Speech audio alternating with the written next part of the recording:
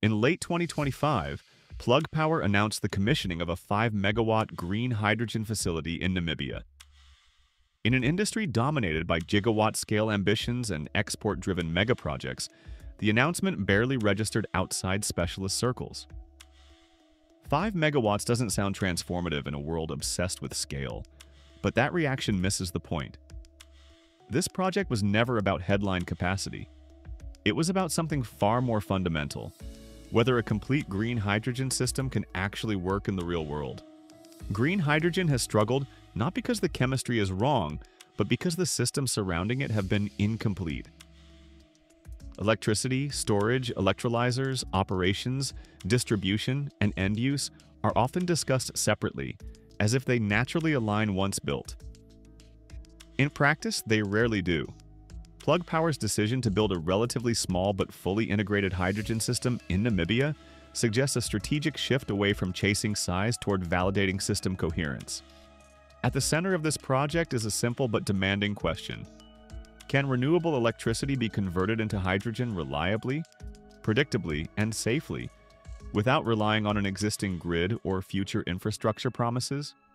The Namibia facility attempts to answer that question by combining solar generation, battery energy storage, electrolysis, hydrogen handling, and refueling in a single off-grid system designed to operate under real operational constraints. Namibia is not an obvious choice if the goal were short-term commercial returns. But if the goal is system validation, it makes sense. The country has abundant solar resources, growing interest in hydrogen for mobility and logistics, and locations where hydrogen demand can be geographically concentrated. These characteristics allow a hydrogen system to be tested where demand and supply can be physically and operationally linked, rather than abstractly modeled. One of the most important design choices in this project is the decision to operate off-grid. Grid-connected hydrogen systems benefit from power stability, but inherit grid constraints, congestion, and price volatility. Off-grid systems face the opposite challenge. They must create their own stability. Solar output varies continuously. Without buffering and control, hydrogen production would be erratic, unsuitable for any application that requires reliability. By integrating battery storage directly into the system, Plug Power is addressing this challenge at the system level, rather than treating it as an afterthought. The battery in this configuration is not merely an energy reservoir. It functions as a control mechanism. It smooths power delivery to the electrolyzer, mitigates short-term variability, and enables operational decisions that protect equipment and maintain output quality. This matters because electrolyzers are not indifferent to how they are operated. Ramp rates, load profiles, and operating consistency affect efficiency, degradation, and maintenance cycles. A hydrogen system that ignores these realities pays for it in reduced utilization and higher effective costs. The electrolyzer itself sits at the center of the system, but it does not define the system. In many hydrogen discussions, electrolyzer selection is treated as the primary determinant of success. In practice, electrolyzers perform well or poorly depending on the environment they are placed in. Plug Power's approach suggests an understanding that electrolyzers need to be supported by stable power electronics, storage, and control logic if they are to deliver reliable hydrogen output. From an economic perspective, this is crucial. Hydrogen cost is not simply a function of capital expenditure and electricity price. It is a function of utilization. Capital-intensive assets become affordable only when they are used consistently. An electrolyzer that operates sporadically, even if powered by cheap electricity, produces expensive hydrogen. An electrolyzer that operates predictably, even with higher electricity costs, can deliver more competitive economics. System design determines which outcome prevails. The Namibia project also addresses another persistent weakness in hydrogen development: the gap between production and use. Many hydrogen facilities are designed without clear, near-term demand. They assume that markets will appear once supply exists. History suggests the opposite. Demand appears when supply is reliable, accessible, and operationally compatible with existing systems.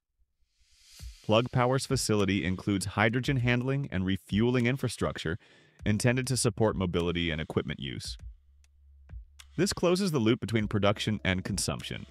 Hydrogen mobility, particularly in logistics, ports, and heavy equipment, is often discussed in abstract terms. In practice, it requires tight coordination between fueling schedules, vehicle availability, maintenance regimes, and operational safety procedures. A hydrogen production facility that cannot deliver fuel when needed undermines adoption regardless of its theoretical emissions benefits. By locating production and refueling together, the Namibia system reduces logistical complexity and creates a controlled environment in which hydrogen use can be operationalized. This approach also reflects a pragmatic understanding of early-stage hydrogen markets. Large export projects depend on pipelines, shipping infrastructure, and international offtake agreements that take years to materialize. Localized hydrogen systems serving defined use cases can demonstrate value sooner. They create operational experience, generate data, and build confidence among users. That confidence is a prerequisite for scaling. Another important aspect of this project is its modularity. A 5 megawatt system is large enough to expose real technical and operational challenges, but small enough to adapt and iterate. Problems discovered at this scale can be corrected without catastrophic cost overruns. Lessons learned can be applied to subsequent installations.